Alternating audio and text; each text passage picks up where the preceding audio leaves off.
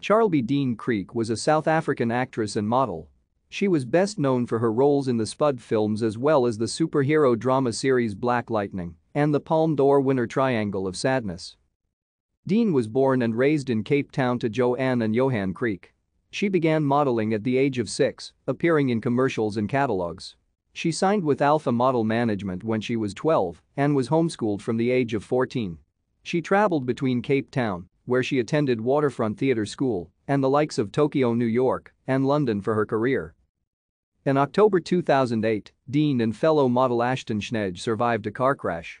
She was hospitalized at Milnerton Meaty Clinic and received life-saving surgery, the scars from which she later sported at an Ami Alexander Mattiusi fashion show. She took a break from her career after the accident.